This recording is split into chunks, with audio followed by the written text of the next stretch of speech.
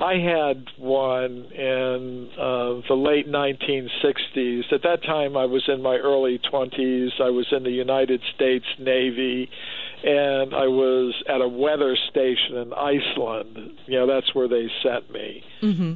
It could have gone to Vietnam or something, but they sent me to a weather station in Iceland. So I would have some free time, and once I went with some friends of mine camping in Iceland, in the mountains of Iceland in the winter time. And we were in a tent at the base of a small mountain, not a huge mountain like Mount Everest, maybe a few thousand feet, but, covered with snow and ice. And we had this idea, well, let's go out, let's race up to the top of the snowy mountain in the moonlight.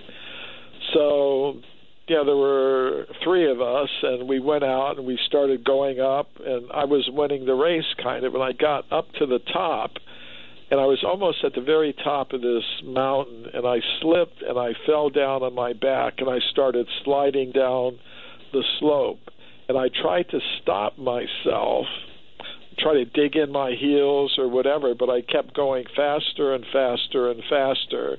And I was just thinking of all the sharp rocks I climbed over, the cliffs. I thought any second my skull is going to split open. I'm going to go over a cliff or something. And at a certain moment, I just mentally let go.